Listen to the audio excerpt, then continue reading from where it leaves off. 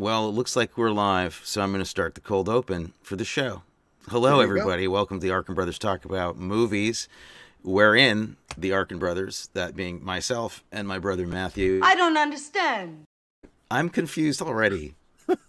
Sometimes other people come and talk about movies. Today, the movie we're talking about is Strait-Jacket, directed by William Castle. It was made in was put out in 1964, and it stars the great Joan Crawford. We are rounding out our Joan Crawford flight, as I'd like to call it. Welcome to the show. Talking about cocktails that are stylish, movies great or phony, and how Tony should win and Matthew should win and Tony. But in the meantime, talking about film in the meantime. The Arkin Brothers talk about movies.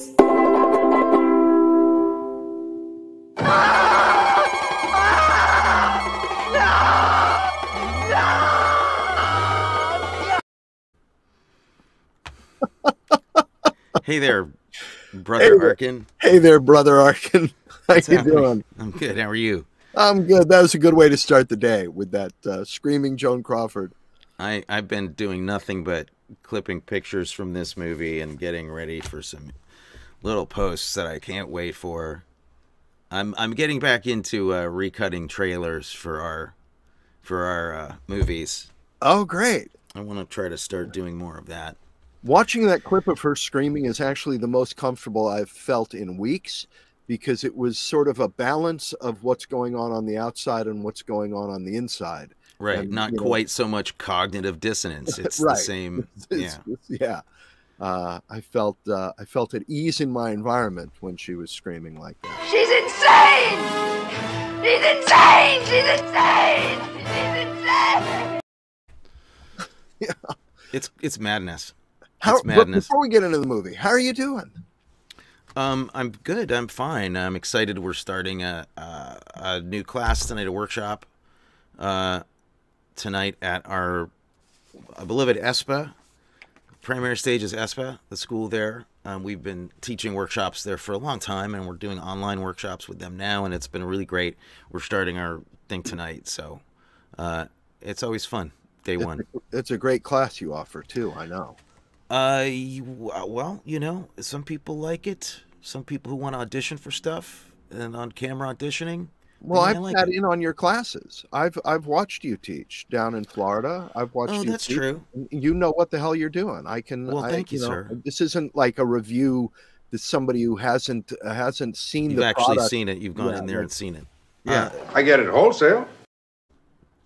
Yeah, I do. I get it wholesale. I get actually sometimes for free. I get your advice. Well, for us, it's like, you know, it's like the same as the dinner table conversation when we were growing up. It's an extension of that for both of us. That's true. That's what it's like. As this show kind of is. Yeah.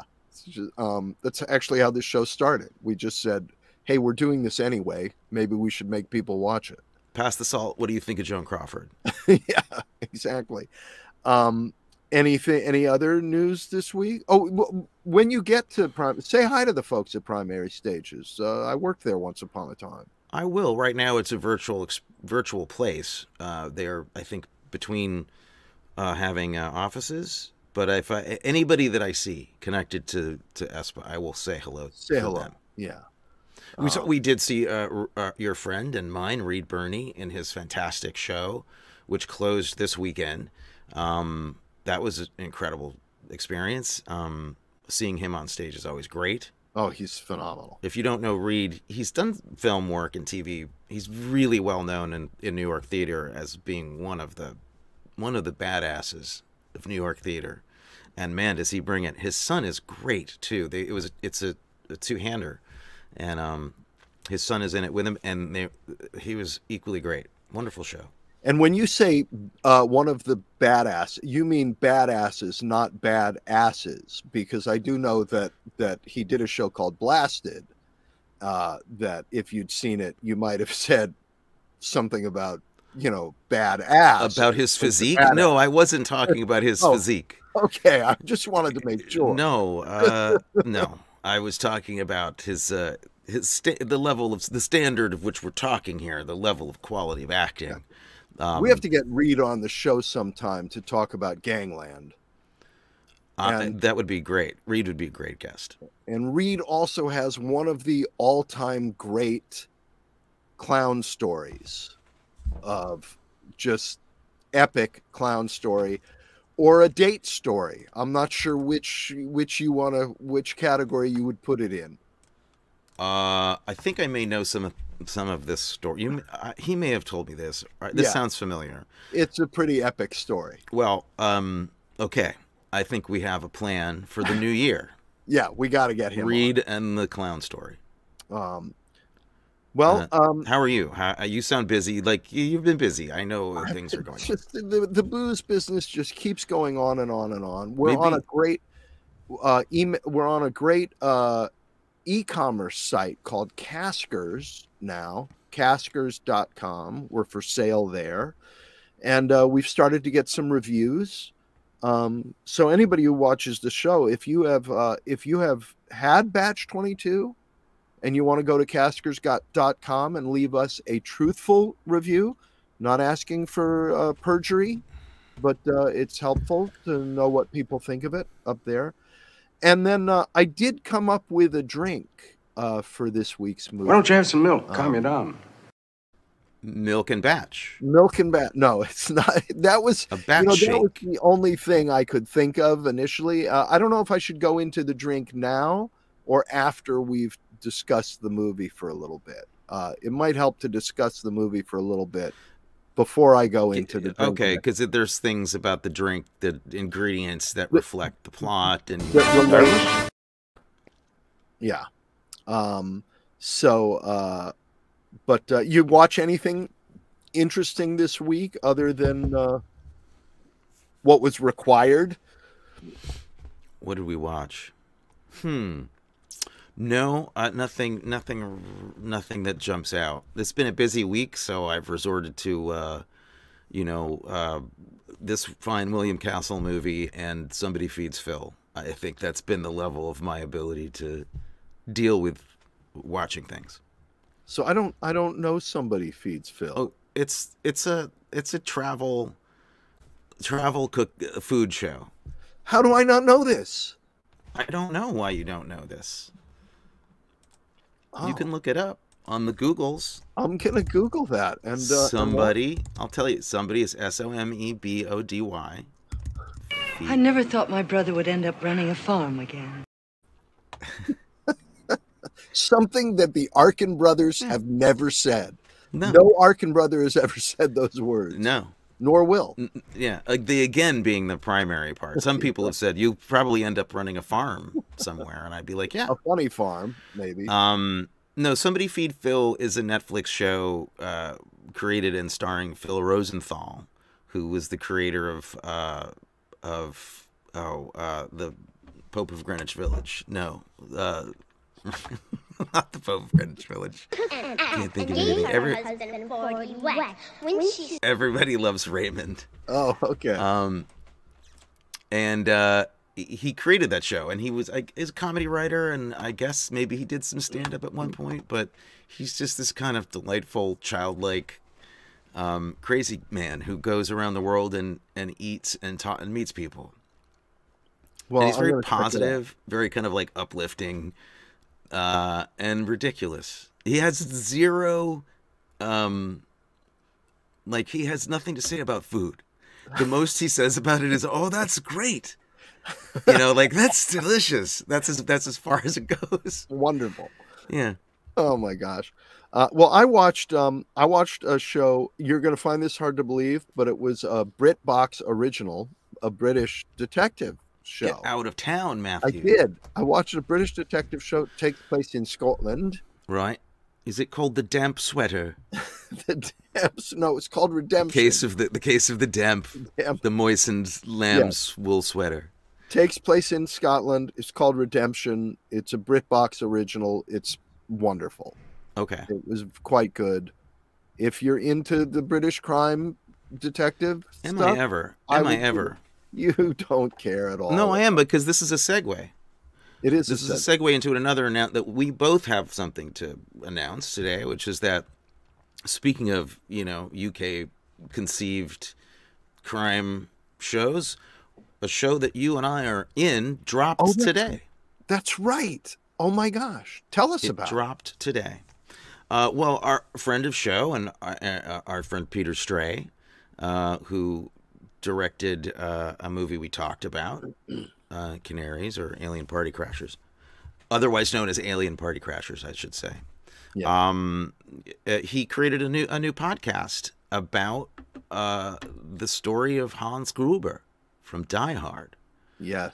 And the Rise of Hans. The Rise of Hans. And episode 1 drops today. We should put. I was unprepared for the show entirely, so I should have that as a link for people. But we'll put that in maybe our show notes, or I'll put it in the Instagram feed so people can go check it out. But we should also have him back on the show to just give a little plug for it, because it's a fun show. It's really good. The Rise of Hans. And we both appear in it. I think I say 7, maybe 8 words. But you say them very well. So well. Yeah. You say each of them very well. I could understand. They weren't run together. I knew each word, what they meant. It's clear. Well, in the olden days, I had a voiceover career. So, You and me both. Long ago in a... Once we had a railroad, made it run. Yeah. Brother, can you spare anything? Literally, brother, you're my brother. Can you spare me? Yeah. Can you spare a dime? All right. So... Where is the doctor? That's a good question. That's a good question. So we're going to talk about a movie. Let's talk about a movie. Let's talk about a movie called... What was it called? Oh, Strait-Jacket. Strait-Jacket. Okay, so had you seen it before? I had seen this movie before. Okay, me too. And I think I saw it. My prior relationship with this movie, and people who know me will understand that this explains a lot about me. I think I saw it when I was 6 years old, or 7. That's too young. It's way too young. I'm gonna tell you, that's too young. As I was watching it, there were images from this movie that I knew I had seen before. Between fingers like this, or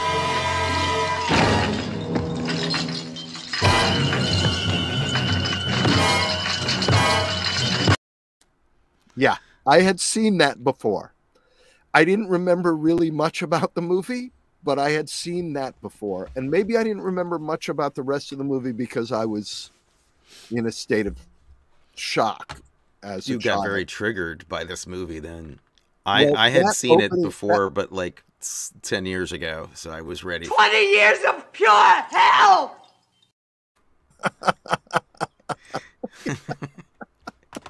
That opening sequence is...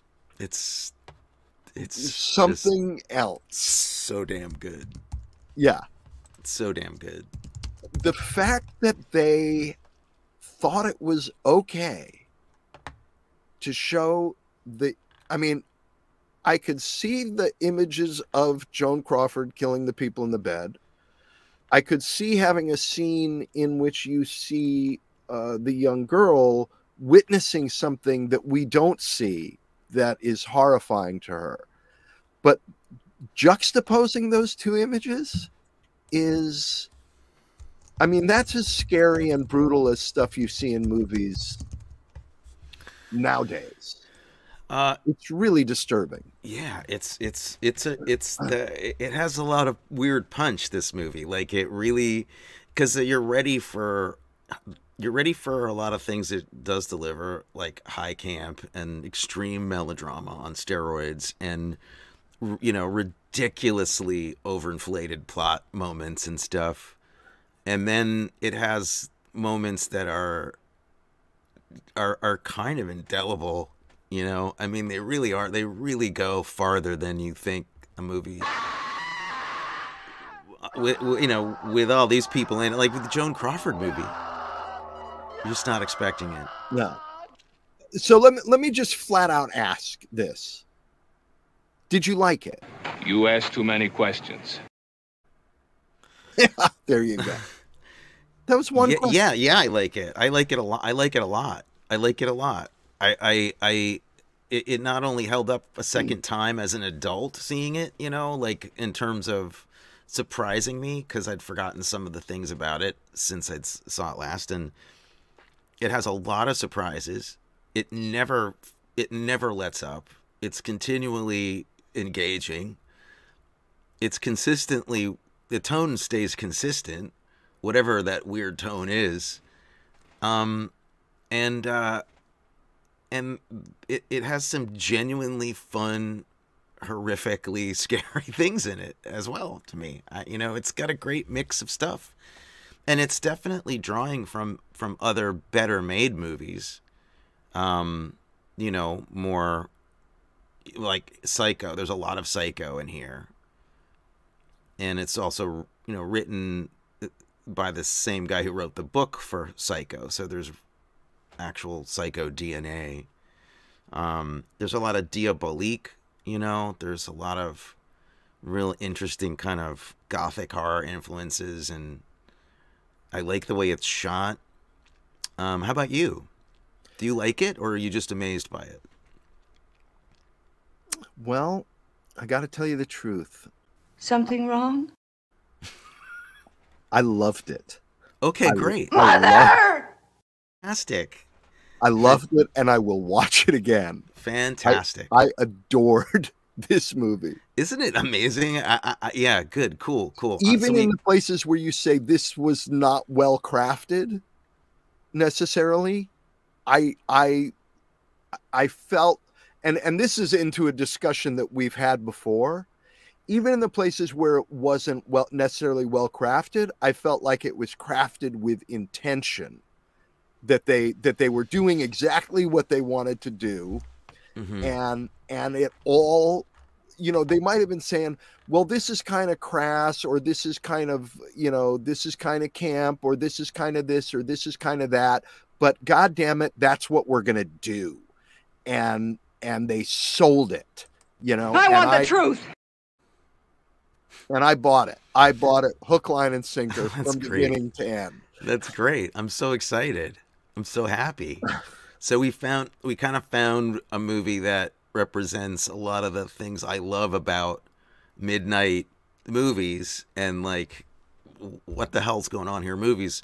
A lot of those you haven't responded to like with love. You've thought some of them were funny or whatever, but this seems to be the one where you're like, no, I get this one. I like where this is going. No, and if I had been asked to, if I was asked to work on a movie like this, and they said we're going to make a movie, I'd be on board 100%. 100%, I would go. Do you think these will go with my new outfit? William Castle, you know, he's no joke.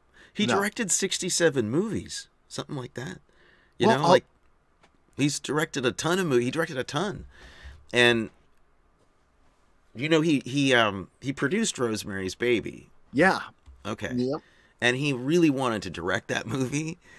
I think one of the great pleasures of life is to sit there at night while you're trying to go to sleep and think of what William Castle's version of Rosemary's Baby would have been exactly. Would have been a little shot for shot. Like what would have he done with it? Apparently he watched Whatever Happened to Baby Jane over 17 times. I can say, I wouldn't be surprised. I mean, maybe now I can help. It's cool because he's learned a lot by this point. Strait-Jacket is late in his directing career, and other movies like, you know, 13 Ghosts and House on Haunted Hill are fun Halloween movies, no doubt, but they're a little bit more, you know, shocktastic. Like it's all about gimmicks and silly effects, and this one you can see he's really watching like other horror movies like Hitchcock and like Aldrich's other stuff too, like Baby Jane, and you can see him trying to design these sequences with a lot of impact, you know, and I think he succeeds in a large extent, despite the work of what's his name? I gotta call him out. I'm sorry, but Richard Albane the special effects designer in this film could have upped his game a little bit. Specifics, please. They're just whenever there's a lot of heads getting chopped off in this movie, and there are some quick cuts of actual heads coming off, like the George Kennedy head coming off. Yeah. That you know, and even the heads in her dream when she's dreaming about this. And we should explain what this movie is in a second. Yeah. But Joan Crawford has a dream wherein she's reliving things from her sordid past, and the heads in that dream look like they are mannequin heads. And I thought that they could have done some more interesting effects work in general. That's just my only complaint. But Richard Albane, you know what the last movie he did before this was? No. The Three Stooges go around the world in a daze, it was called. And I think that he had maybe confused the style of the effects in that movie with this. That's loud and really disturbing. Those pigs aren't being harmed. They're enthusiastically eating. Yeah. Perhaps somebody, but they're having lunch.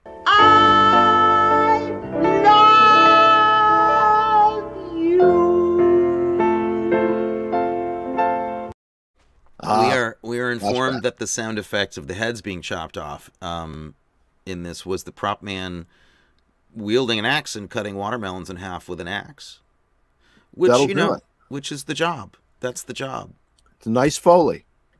You know who many people consider responsible for the creation of that kind of Foley work? Who?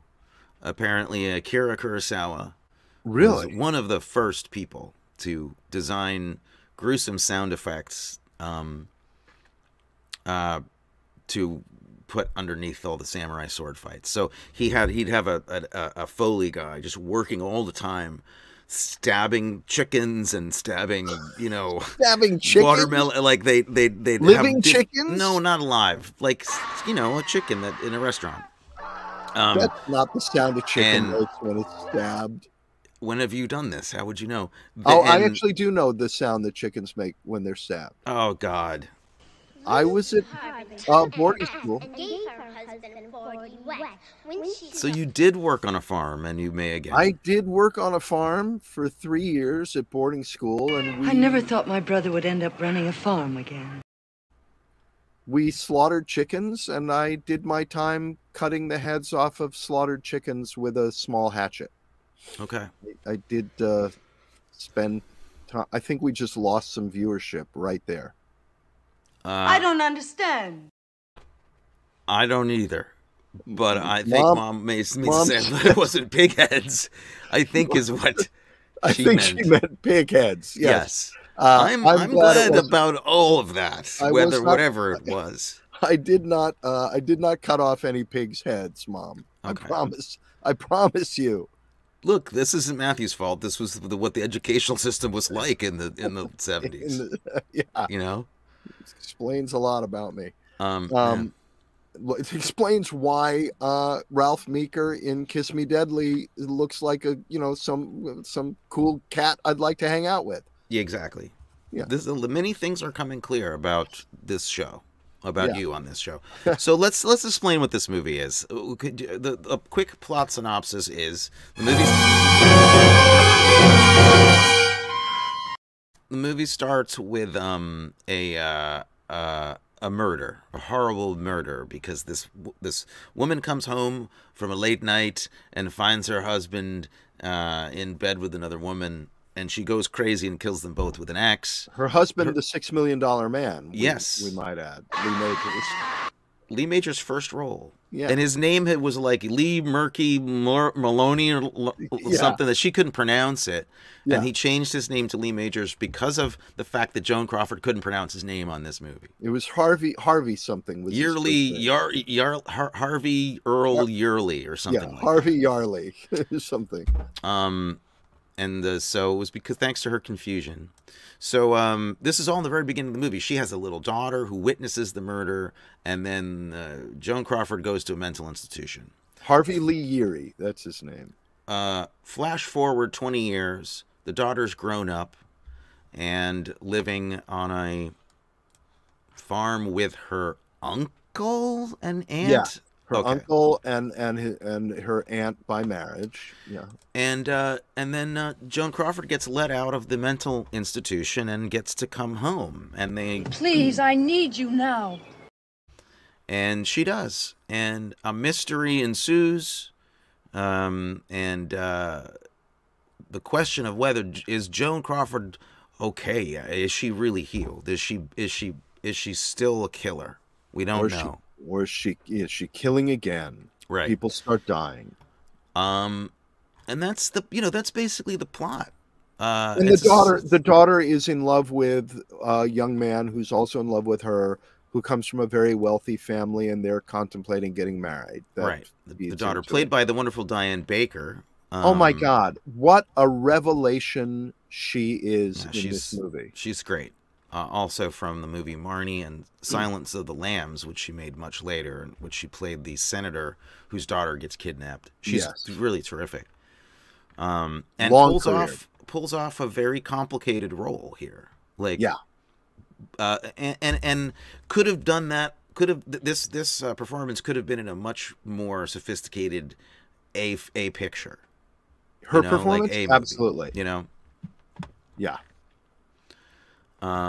So yeah, that's the plot. We'll probably give things away as we go because it's old, and if you don't want to know things, don't come here because we are a fountain of knowledge. So now I think we know enough. I'm going to get into the cocktail recipe. Okay, what's the cocktail recipe? You're going to have to We're spending an awful lot of money.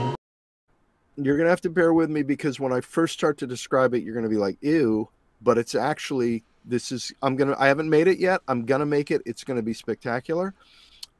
It's called the Bloody Lucy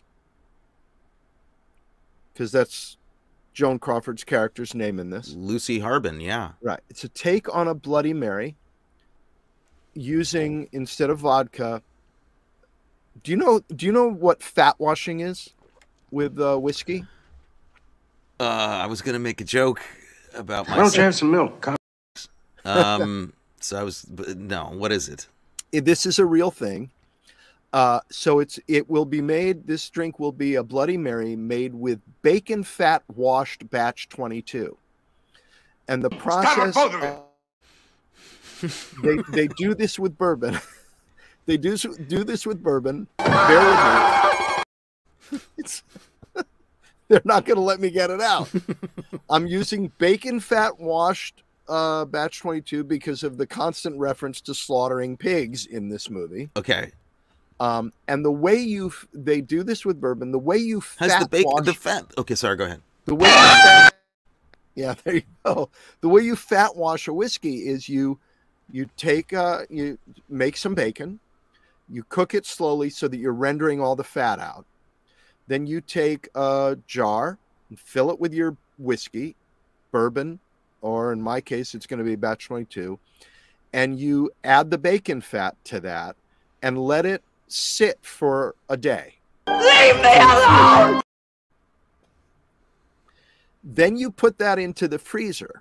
And what's going to happen in the freezer is the fat and the whiskey are going to completely separate because whiskey won't freeze, but the fat will. It will completely rise to the top.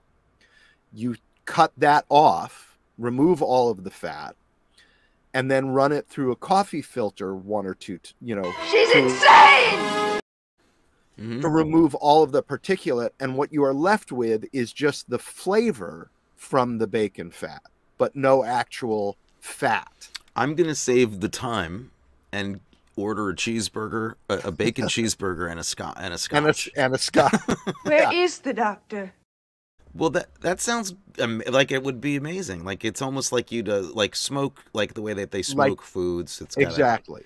So then I'm going to do that with batch 22 and then use that bacon fat washed batch 22 with Bloody Mary.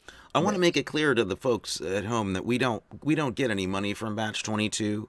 We don't they're not sponsoring the show or anything like that. This is just but I'll get money. I'll get money from batch 22 if the business ever takes off. Oh, I'm not saying we wouldn't. I'm just saying that right now that it's not. Yeah, no, it's not. But so okay, so the rest of it is Bloody Mary. Bloody Mary. Yeah. Okay, so the only thing you're doing is dealing with refining the batch 22 itself before it goes into the drink. Before it goes into the Bloody Mary. Although we have a spectacular Bloody Mary recipe up on our website that we call the Bloody Viking, which is our particular take on a Bloody Mary. Pepperoncini is one of the big additions to it. Okay. I'd say like you could also spend some time carving some radishes into little heads and putting them in the drink. That would be the garnish. Yeah. Would be a radish head of some. So, I have many things to say about the movie. I'm curious because we're in territory that our producers are very fond of. Yeah. And I know that they had a couple of things that they wanted to mention. Maybe a question or two that they had for us. Should we bring them on now to straighten this out? Sure. Okay. If you're out there, I have a long list of things to point out about the movie as well. I do too. Okay.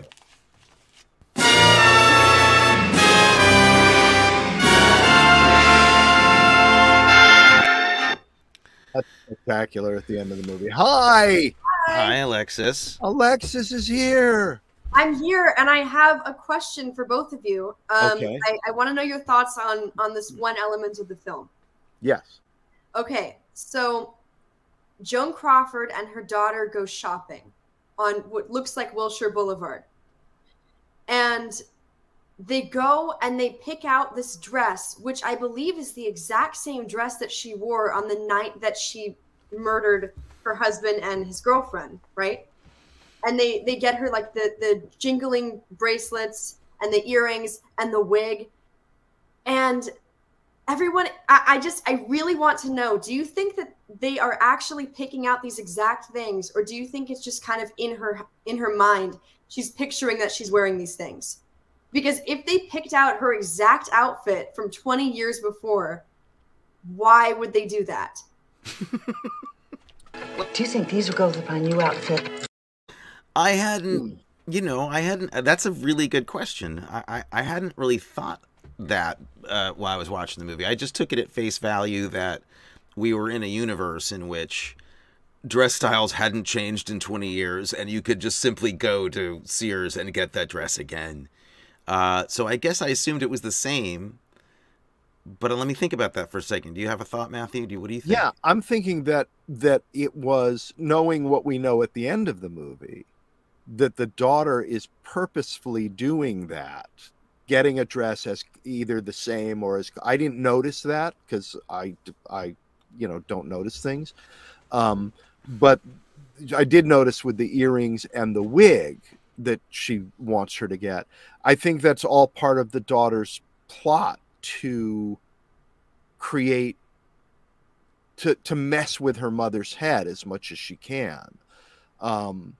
Take a key and lock her up, my fair lady. Because she was at that point doing had the recording already of the all that stuff to start messing with her head.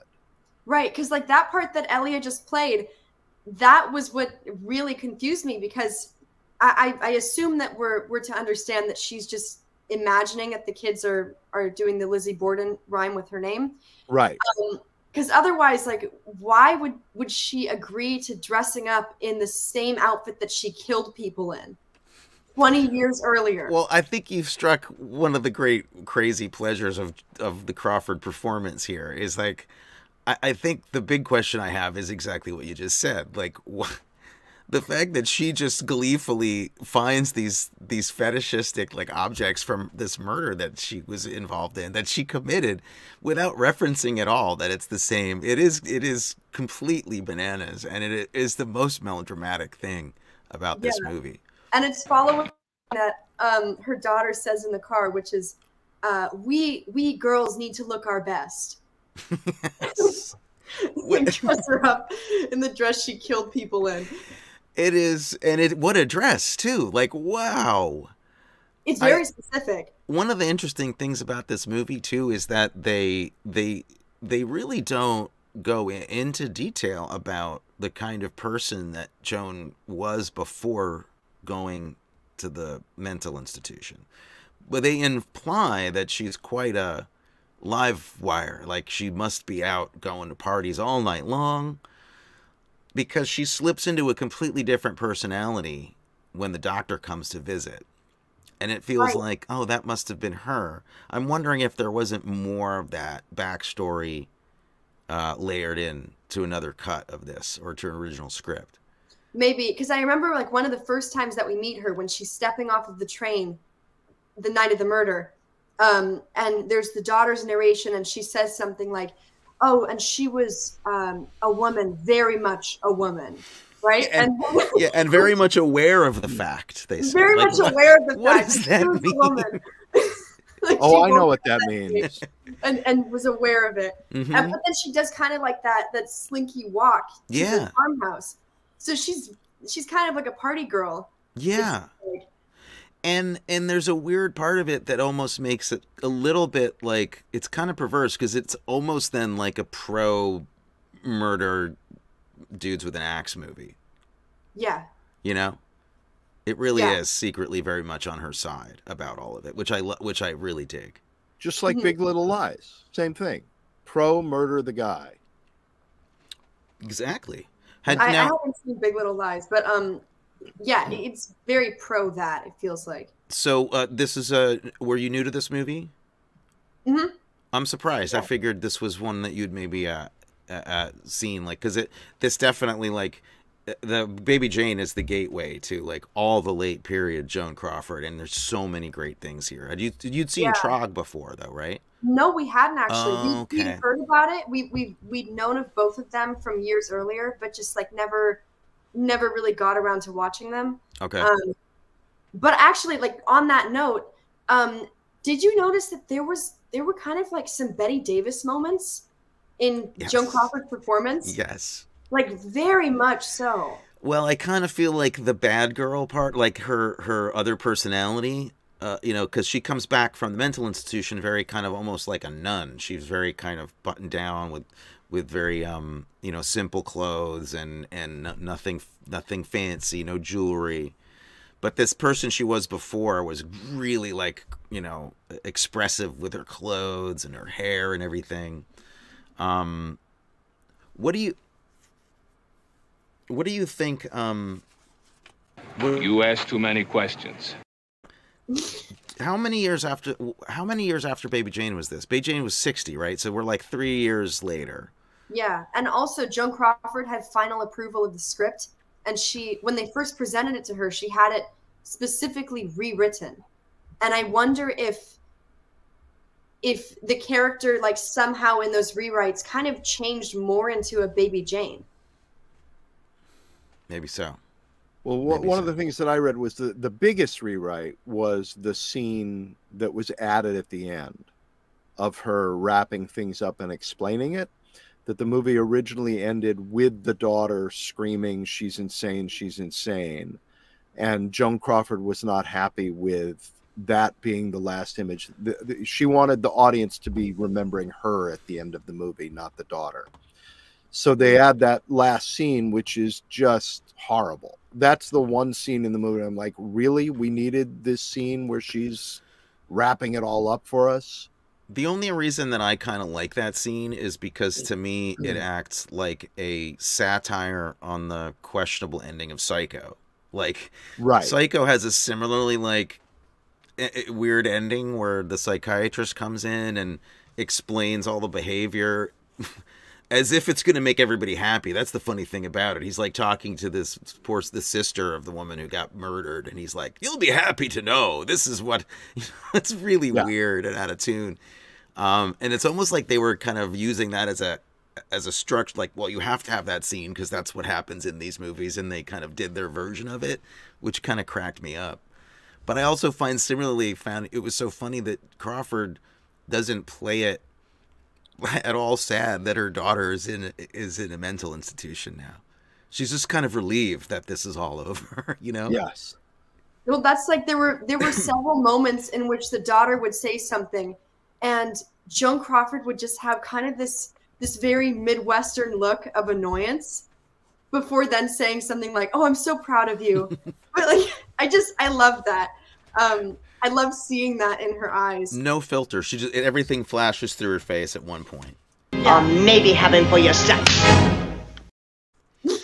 Do you have a favorite line from the movie, or was it the very much a woman and very much aware of it? Oh, actually, yeah, I do have a favorite line. And it's after the whole opening of the daughter explaining everything that happened to her boyfriend. And the boyfriend is listening, you know, very attentively. And then he sits down next to her and takes both of her hands in his, and he says, "But don't you see, Carol? It doesn't matter." It's in my notes. That's my favorite line. Ah! It's the funniest thing I ever heard. I paused My it. mother is a murderer. Don't you see? It doesn't matter. Now, of course it wouldn't. Oh, and the daughter's obsession with murderess. Or, no, I'm not a sculptor. I'm a sculptress. I'm a sculptress, right. I liked my favorite lines in the movie were at the beginning of the cocktail party when one Why don't you have some milk? Says, "How do you like this liqueur?" "Well, it tastes different." And that's the end of the conversation. That's it. It's like, we'll just politely say it tastes different. That's everything. Do you have okay? So, do you have like recasts and stuff like that? Do I? Too? No, Alexis. Oh, recast. No, I just wondered because we'll come back to that at the end of the show, like normal. But if you do, you should, or if you don't, maybe make a list because I want to hear what your recast of it would be. Okay, I'm gonna think about it. And Okay. before I go, did you catch the Pepsi shot? Oh yeah. well, of course. Oh yeah, it's great. Yeah. I think And it was the best one I've ever seen. The I mean, best one. what is it really great product placement if your product is in the home of two psychopathic murderers? Like, is that's Yeah. in their kitchen? I feel it sends a strange message. Well, if you notice, it was unopened. So maybe Oh, they're not drinking it. It's like it doesn't hit the same they're way. allergic to Pepsi. They don't. Yeah, Yeah. they didn't drink it. Yeah. Yeah, the Pepsi's got to be there. Okay, thank you, Alexis. We'll come back for recast.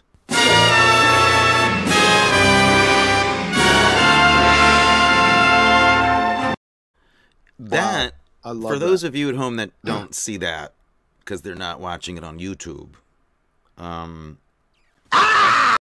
that the logo that's the first example of a logo that I've seen that I saw people messing with. I'm sure people did it before this, but I remember like in the 80s with Raiders of the Lost Ark and stuff, they messed with Right. the Paramount logo and that became a thing. This was such an early example of that. Yeah, so for the people who can't see it, it's the Columbia logo, the Columbia statue, and but her head is cut off and sitting at her feet. The other time I remember seeing that with this statue, this logo is in Cat Ballou, where Oh. where the logo comes to life and starts shooting like And Lee Marvin punches it in the face. yeah. So a lot of fun there. Things that jumped out at me, just great little moments that I love in terms of the campy style of making this movie is the murders cutting to the screaming rooster, the murders cutting to the screaming pigs, the bathroom as a cell when we're suddenly we have this weird cut. She's on her way to a party.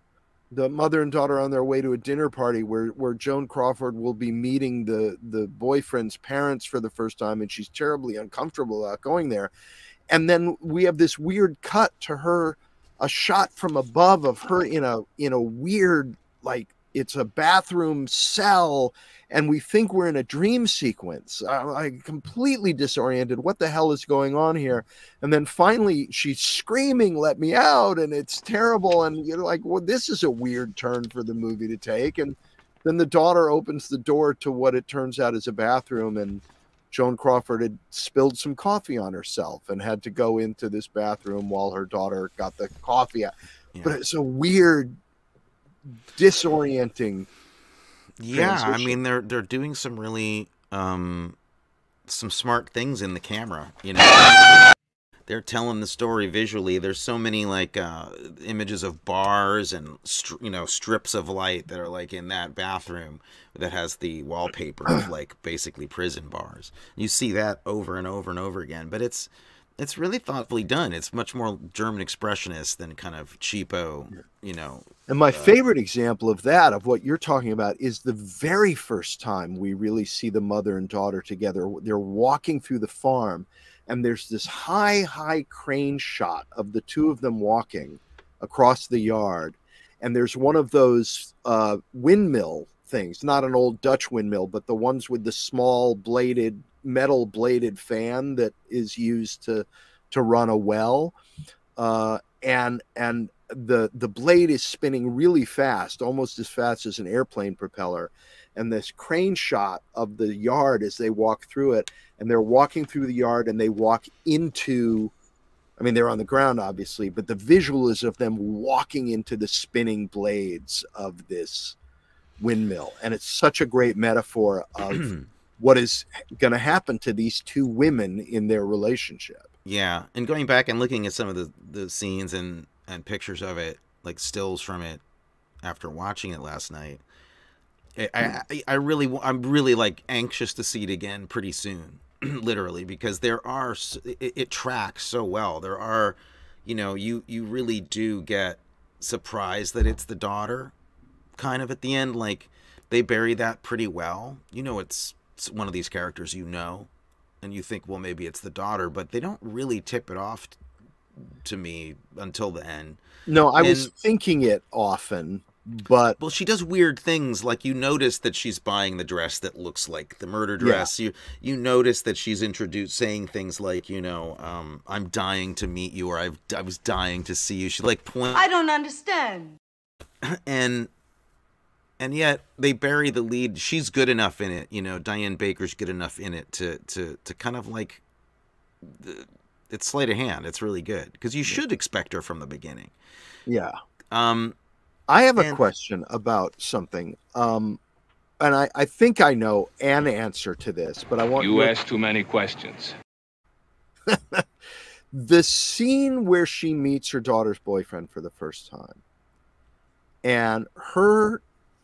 It's insane. It's completely insane. Her change of personality, her turning into that previous incarnation of herself in front of her daughter, just behaving in the worst kind of sex-crazed, alcoholic monster mother on a dime, turning into that. She puts her fingers in the guy's mouth, man. Yeah. It's weird. Yeah, it's way over the top. But it's the only time in the movie that she really engages in that kind of behavior. And it's such a misdirect to make us really believe that she's the one who's crazy and is, you know, still crazy and doing the murders. But it seems to me somewhat out of character with the rest of what's going on with her post-treatment. But I'm wondering if I keep trying to justify it to myself because I so want the movie to work in every way. And so what I'm wondering is it just a momentary slip into her past that she has, the way that somebody who was an alcoholic or a drug addict could come out of treatment and have a slip? Is that how we're supposed to view that? That's how I took it. Okay. That's how I took it. I thought, you know, I think, but it must be said, like, that's not, I was almost surprised at the level that this hung together. Like, you know, so there's something I kind of almost liked about that being completely out of nowhere, because that's the kind of move I expect and love from these WTF, like, what is going on here movies. Why don't you have some milk? you, where things happen that don't make sense, and you're just left going, what in God's name? So there's enough of that going on there that I kind of liked that insane, just melodrama on speed quality to it. Oh. But yeah, the thing I took away from it was that she, did lapse. But I think you could take it darker and say that the problems that she suffered, that she was a much more damaged person than anybody really names in the movie. That you mean more damaged than somebody who murders her husband than the normal person who murders their husband with an axe. Of course, but I mean, they go through great pains to explain it was an act of passion and it wasn't a premeditated kind of crazy murder thing. You know, I mean, that's not that excuses it, but it's certainly, I mean, people go crazy sometimes. Just saying. I myself, I like her just the way that you like Mike Hammer. Let's face it. Okay, there we go. You want to hang out with her? No, but I feel like they do go through pains to kind of not, they don't moralize about it, which I appreciated. No. You're allowed to like her even though she has problems, and I don't understand. Well, I'll explain it to you.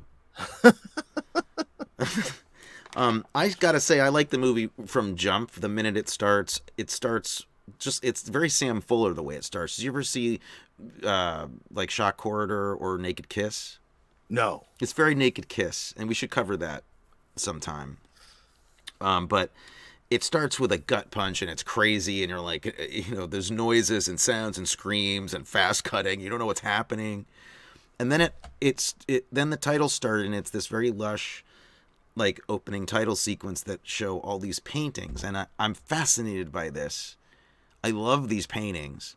I didn't have a chance to go and research who did them, so if Alexis or Sophia, you have any intel on who did the paintings in the title sequence, I'd love to know. They're like, they're kind of like Goya paintings, or, a little bit like Francis Bacon. They're very disturbing portraits, kind of abstracts of surrealist abstracts of the murder and the psychological state of her in lockdown. They're really creepy paintings. And the painting of Joan Crawford, there's a portrait of her that's stunning, and I actually would love to track that down and buy that if that exists anywhere. It probably was burned in some studio fire, but I'm fascinated by that, and I'd love to know who did them. They're really cool. But I also don't know what the hell they have to do with the movie, though, because our daughter's a sculptress, and her words, not mine. Right? Doesn't she say a sculptress? Sculptress, yeah. I would just say sculptor. Joan Crawford says sculptor, and the daughter corrects her and says sculptress. Right. So I don't know why there were paintings there, but I still liked the whole conceit. Apparently the paintings might be the work of somebody named Bert Schoenberg, but they're going to double check that for us. Well, Bert did some nice work with that. Did you notice other film references and stuff in here? Because there's a few films that really like. I know that he studied Baby Jane, but I think there's a couple others. Well, I'm not. I think this movie came out. I'm not sure when HUD came out, but I kept thinking of HUD because of the pigs in the farm. No, interesting. I'm kidding. Interesting. Well, I can wait for George Kennedy in this movie and Paul Newman in HUD, I really felt like they were trying to tap into that. Interchangeable. Same kind of raw kinetic power as performers, just raw sexuality that you get off George Kennedy in this is of George Kennedy. On fire. It's on fire. Did you notice I got a lot of vertigo out of this movie. Oh yes, with the shots of the top of the rope and the top of the barn. Yeah, with that, but there's another aspect to it. There's a heavy vertigo thread in this movie, for me, which was the dressing up as this other person. Oh yeah, and the creation of this alternate identity that pleased the daughter, that she kind of manipulated the mother to go look like her old self. I thought was so much like Vertigo, and how they played that off with like the black wig as opposed to her kind of gray hair, and it would switch on and off. I thought that, and there's a clue in the movie too, I think, very pointedly, that shows that he watched Vertigo as many times as he watched Baby Jane, because she has when she comes home from lockdown, there's a shot where she goes and embraces Diane Baker for the first time, embraces her daughter, and you see Diane Baker's face over her shoulder. And the first time you see the movie, you're like, oh, she's shocked and scared. And then when you see the movie and you finish the movie, you go back to see that shot, you realize that she's plotting and thinking, which is an amazing close-up. But from behind, Joan Crawford's hairstyle is exactly the Carlotta swirl from the museum scene in Vertigo. And it's the same kind of slow push into that on the back of her head. And I was like, this has got to be a complete nod. Yeah. And all of the images of femininity in the movie, femininity, are very, very Hitchcock. They're very, they're very Marnie, very, Carol Baker's entire performance is so, you mean Diane Baker? Diane Baker. So it's such, and I don't mean this as a criticism, because I think she's doing it on purpose. She does it so well. It's a veneer. It's so polished. Yeah. She looks perfect, flawless all the time. Mm-hmm. And even there's one scene in which she comes in and looks stunning, and she's in this stunning dress and says, oh, I still have to get dressed for dinner. And it's like, what you're going to dress up from that for dinner? This is you dressed that, it's all this perfection. So that then at the end, when you see the disarray underneath, it's so incredibly shocking. Yeah. I mean, and also a movie that's dealing with, kind of murder and psychopathy in a new way in movies. It feels like after Psycho, they were really able to kind of open the floodgates on the kinds of stories they were telling. Also kind of reminded me of even In Cold Blood, which came later, but just the level of like horror that they were really talking about. And this woman chops people up with an axe, and when she goes crazy, she just doesn't stop. Like, it's really kind of horrific. They don't show you the actual gore except in one flash cut, but the implied violence is really, really rough. Yeah. What business is it of yours? The heavy-handedness of some of the imagery, which supports that, what you're talking about of the implied violence, the carving of the roast. Yeah. The roast that they pick is just, it looks delicious roast you've ever seen. Yeah, it looks delicious, but it's also the juiciest, bloody. It just, oh my God. Yeah. And there's so many heavy-handed images like that, but again, not accidentally heavy-handed, purposefully. Right. And also some very jagged cutting and some very like brutally shocking editing going on in it, jarring editing, which is like an axe attack. It doesn't have the finesse, it feels rough. Yeah. In a way that's with the story, and that just, like her I original think attack. that kind of is an example of because let's face it, this director he's not considered like one of the great American directors, although maybe reviewing his stuff would make you change that opinion. But it's like style, director, story, cast all came together to create something bigger than the sum of its parts almost. Yeah. And it was just like, even William Castle's shortcomings as a director worked as a benefit to this particular story and movie in a way, The things that are weird or clunky about it feel unnerving.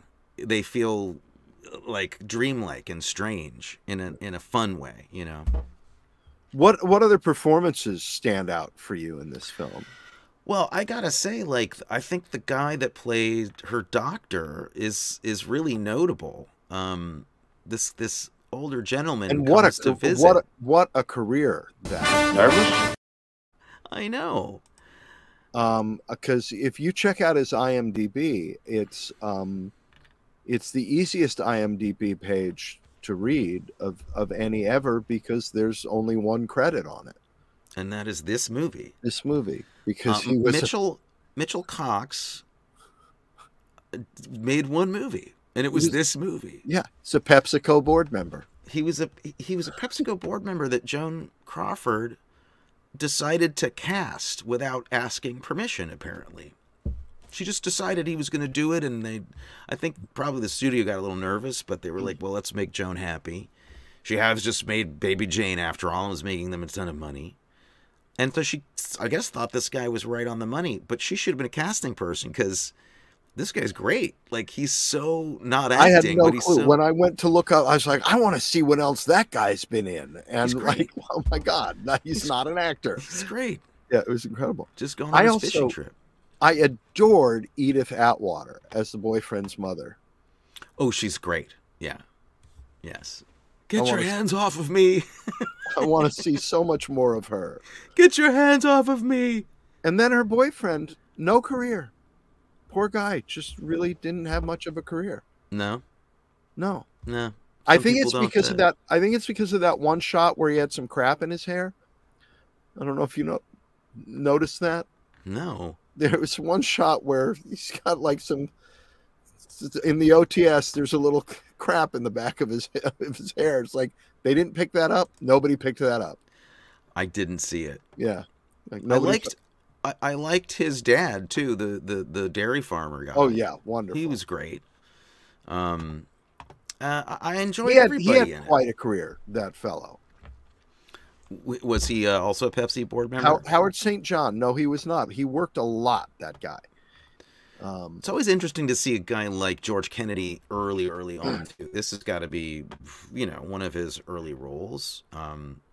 He's much skinnier, much more kind of ruggedly handsome.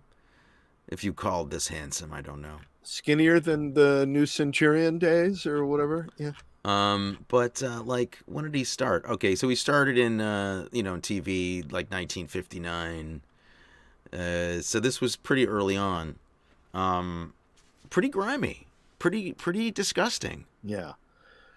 How about Leif Erikson, who plays her uncle? Just the cheeriest guy. I mean, if I ever come back from a mental institution after having killed lots of people, I hope somebody is as cheerful as that when I come home. Interesting fact about him: shot down twice in World War II. Didn't he also sail around the world in a? That's a different Leif Erikson. Oh, okay. That's a different one. Yeah. But that's Eric Leifson. Yeah. I'm trying to think if there's anything else notable to bring up here. I have notes. I didn't type them up, so that was stupid, and I don't have my glasses on. Oh, well. I like how the daughter keeps saying slaughter. She says slaughter over and over again. Yeah. But the other thing I noticed was that Joan and I have something in common. Knitting. That we're both knitters. You do like to knit. Do you suck on your knitting needles like she did in that moment? I have never sucked. I want the truth. I have Tell me now. Sucked on my knitting needles. That is the funniest. She just had to find a pointed moment, and that was the pointed object she needed. So the bottom line is big thumbs up from both of us on this one. I think it's terrific, man. I will be seeing it again. It's going to be. It's going to be a Blu-ray purchase. I've got plans for this movie. You got a double feature? IDK, yo! Yeah, I think I'm going to go with Shock Corridor. Sam Fuller's Shock Corridor, which was, I think it would be a double bill because it's a similar style, similar time period. And I think it's it looks like the hospital maybe, it's about a mental institution and a guy who goes undercover as a journalist and pretends to be a crazy person in the mental institution, and it feels like that is where Joan Crawford went. Isn't there a movie about shock therapy with Joan Crawford or somebody like that? Where Must be. I'm trying. It's ringing a bell for me. But I don't know what. This sounds very familiar to me too. But Something that would be my double bill. What about yours? Mine was just Mommy Dearest. Not very good. Okay. And why don't we see what our producers have to say about it? Do you have a? I also have a how to watch and a who are we and a recasting. So okay, got all those things. And I think my future has just arrived. There you go. So what do you say, Alexis? Okay, so we have our casting ready. Okay. All right. This is courtesy of Sophia, my mother, and Elia. We all put our heads together, and this is what we've come up with. Anna Magnani or Fanny Bryce as Lucy, so replacing Joan Crawford. Carol Burnett as the daughter, as Carol. Wow. Michael J. Pollard as the daughter's boyfriend. Well, and he's in everything you guys do, I know. Yeah. And Gene Wilder is the chicken butcherer. That was Ellie's choice. Written by Carolyn Keene, who's the pseudonym of the authors of the Nancy Drew mystery series. And directed by Elaine May. Wow. Oh my God. Wow. That's a train wreck. Oh, you took it farther with director. Okay, brilliant. I mean that is of a piece. That is all of like one conceptual piece. You also kind of cast through time, don't you? You don't use normal time as a thing, right? They'll make You ask too many questions. Because like what period Carol Burnett as the daughter? I think we have to ask Sophia that then. Okay. And also Elliot. Let's bring them to the stream. All right. Do you have a clarification for this?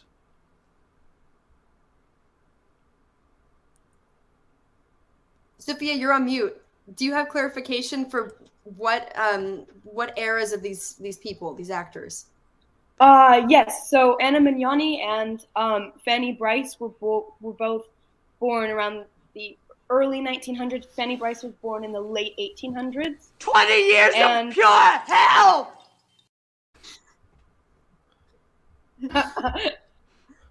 And well, Carol Kane we were actually thinking of at first as Carol Burnett as the mom, and then Carol Kane as the daughter, but they're roughly the same age, both born in the 30s. Yeah. Gene Wilder and Carol Burnett, I think, are both born in 33. So that kind of your casting is just unmoored in time. It is flying through space with from any time and any place. I like that. I think why not?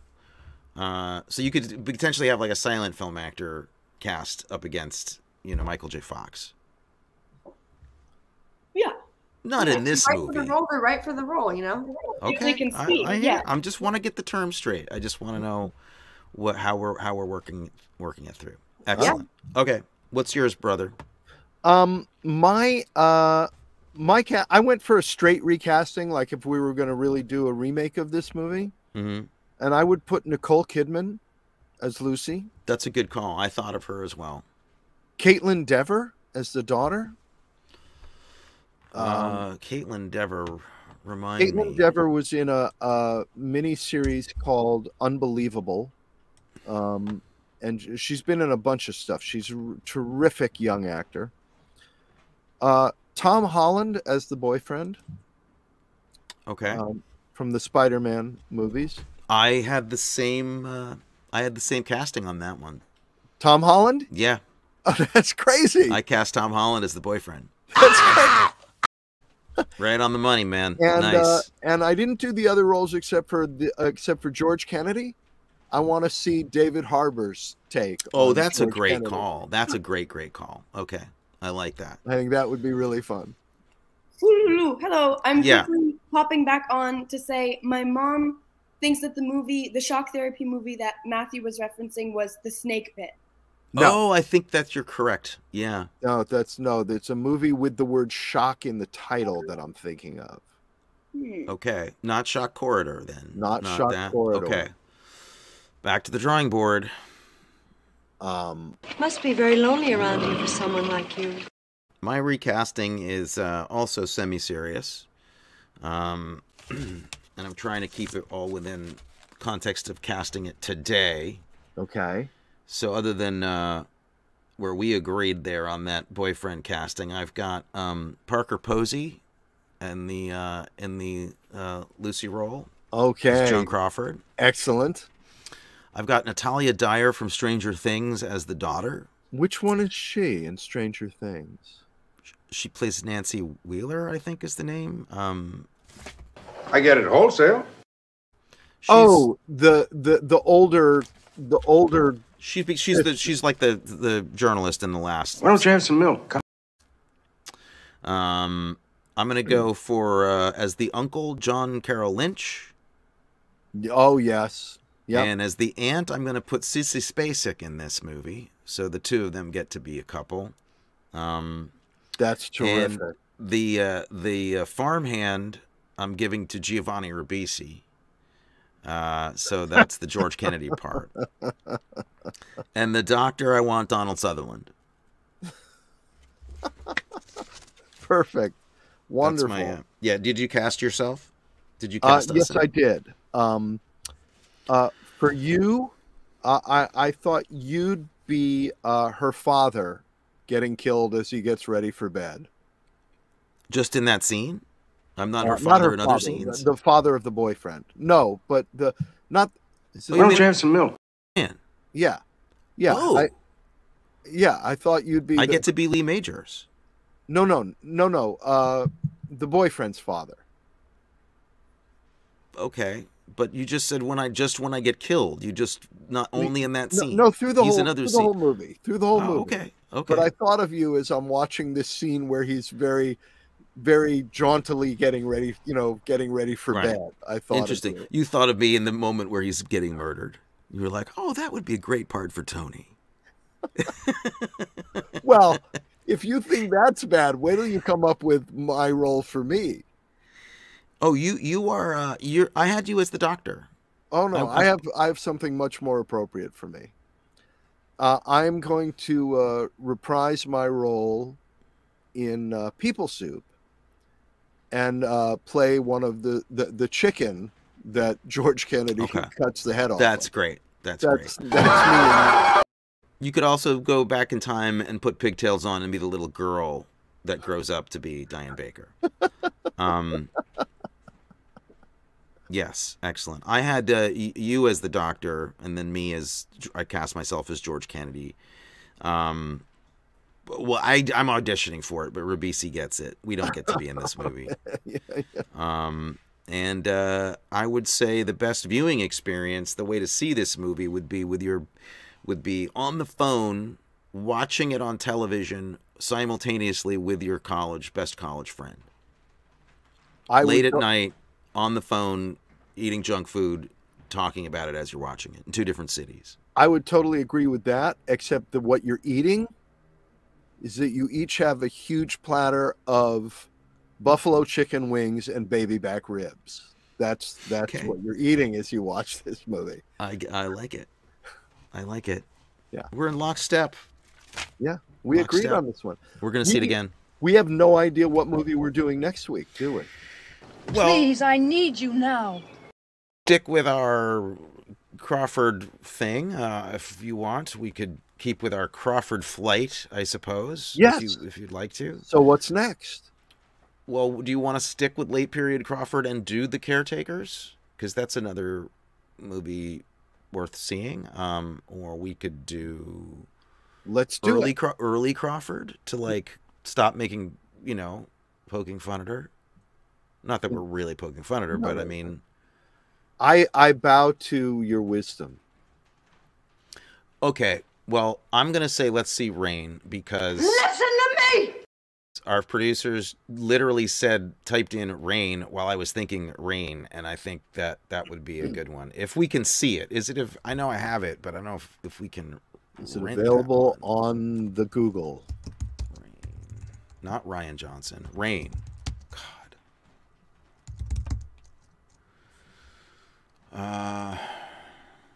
It's on Amazon Prime for 99 cents right now. It's Let's also on do Tubi. So I think Rain would be great. That's a classic. Wonderful. Have you seen Early Crawford, Matthew? I haven't. You're in for a treat. All right. Well, then we will see you all next week with 1932's Rain, starring Joan Crawford, Walter Houston. Yes. And And zero Bondi. pigs. And No a bunch of pigs. other people. No No pigs. chickens and pigs. Good night.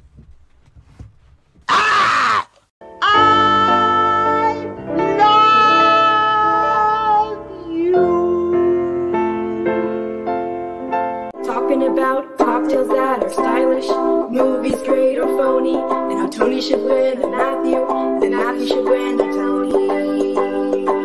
But in the meantime, talking about film in the meantime, the Arkin Brothers talk